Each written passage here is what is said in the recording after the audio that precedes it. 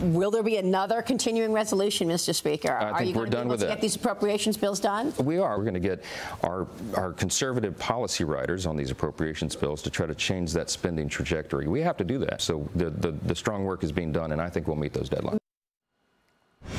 And that was the Speaker of the House, Mike Johnson, with me earlier this month when he joined me in studio, saying that there will not be another continuing resolution when Congress faces another shutdown deadline later this week. We've got March 1st and March 8th to get those appropriations bills done. The March 8th deadline, I'm told, is the one that we're focused on whether or not we'll see a partial shutdown. President Biden is now inviting the top 4 congressional leaders to the White House tomorrow to discuss the upcoming shutdown deadline and approving more funding to Ukraine. Senate Majority Leader Chuck Schumer sending a letter to lawmakers claiming that House Republicans need time to sort themselves out, while urging Speaker Johnson to, quote, buck the extremists in his caucus and do the right thing. Joining me right now is Ohio Congressman Warren Davidson, a member of the House Financial Services Foreign Affairs Committees and a member of the Task Force to Combat Mexican Drug Cartels. Congressman, thanks very much for being here this morning. Do you expect a partial shutdown on March 8th? Good morning, Maria. Well, I certainly hope not. I think, unfortunately, the probability is 0.01%. I doubt that my colleagues will unite to really do what I think we should do, which is prioritize funding our own government and, frankly, securing our own border. And the only way we're going to get that is if we send over something that does fund our government at the levels agreed to in the Fiscal Responsibility Act. That passed 2/3 of the House, 2/3 of the Senate. Joe Biden signed it.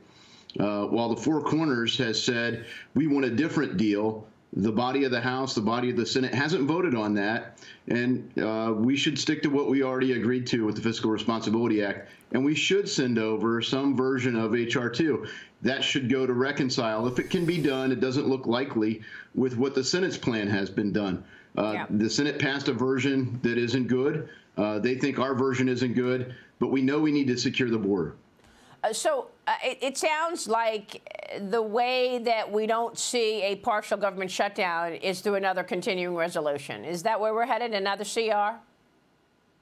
Well, you know, the Speaker says he's not going to sign another one. I hope that we stick to our guns and send over our funding bill and force a negotiation. Okay. Let's talk about the upcoming State of the Union, because the White House seems to be thinking this is going to be a reset for the president. The president will be delivering the State of the Union next week, and now some Republican lawmakers are considering a bill that will prohibit the House or Senate leadership from inviting Biden to address Congress until he provides Congress with his national security strategy and budget. Georgia Congressman Buddy Carter points out that the budget was due on February 5th and says that Biden has no business delivering a State of the Union until he provides a budget to Congress. Are you expecting a budget? Well, I don't expect a budget. I mean, Congress hasn't even finished our deadline for the previous fiscal year. I mean, October 1st was the deadline. I'm glad to see Buddy Carter talking about getting our ducks in a row for the next fiscal year. But we need to finish our work. I mean, frankly, the idea that we're not in session, that we're out. I mean, before I was in Congress, I was in manufacturing. And if you were making bad parts, you would at least stop making bad parts. You might have a debate about what went wrong or how to fix it and get back to making good parts. But immediately you'd stop making bad parts. We know we're making bad parts and we're not even in session. The idea that we're talking about funding other governments and securing other borders besides funding our own government and securing ours, to me, is crazy. But I am excited that Buddy Carter's trying to lay the groundwork to do it better next year. Well, I mean, look, it's amazing to me that you all have had no success securing this border. I mean, look, I know that you've tried to use the border as leverage. It's falling flat. The president is still asking for money for Ukraine and still not doing anything at the border. And we've got horrific stories that we're talking about this morning. Border Patrol arrested more than a dozen illegal migrants with violent criminal histories, including murder, rape, drugs, weapons trafficking. In East Lita, Texas, a member of the dangerous Mexican cartel Jalisco Nueva Generacion was caught attempting to illegally enter the country. In El Paso, officers arrested 8 cartel members from Venezuela, El Salvador, and Mexico. You can see the gang tattoo on one of the mugshots there. We're worried about a Venezuelan gang in New York. And then I'm just reading this story about this Chinese individual I don't know how you say his name, Sisin Gao, 67, arrested at an illegal drug trafficking hub in Maine, a town of less than 500 people, this town in Maine. He was charged with felony trafficking. Cops seized 40 pounds of marijuana and meth. What are you doing to counter these drug cartels?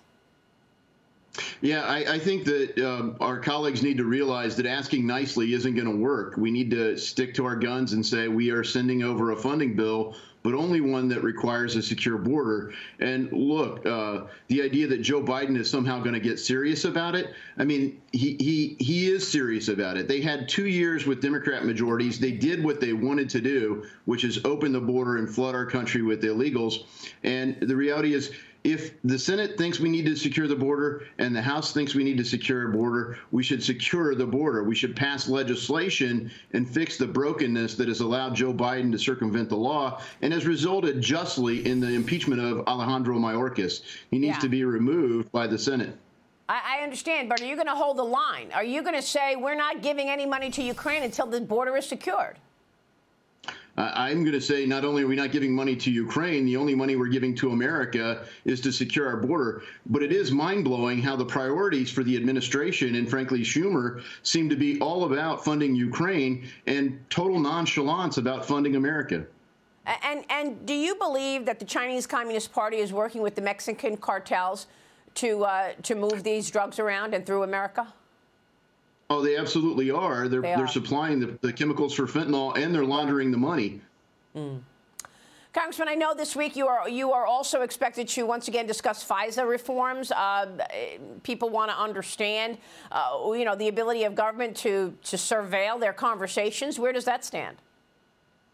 Look, the Foreign Intelligence Surveillance Act, the foreign part of it works fine. What we're trying to do, or at least some of us are trying to do, is rein in the domestic part. It's being abused. Citizens aren't supposed to be spied on by our government.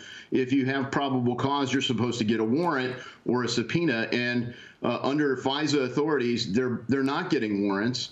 And even without the warrant, they're circumventing it by buying data that would otherwise require a warrant. We were supposed to have a vote on the version that passed Judiciary Committee in an overwhelmingly bipartisan fashion. And we were supposed to have a vote on Intelligence Committee proposals to frankly expand the surveillance capability. So those things are irreconcilable. And frankly, the Speaker kind of pulled the bill rather than try to say, let's go to the floor and debate it. All right, Congressman, we'll be watching your work. Thanks very much. Warren Davidson joining us this morning.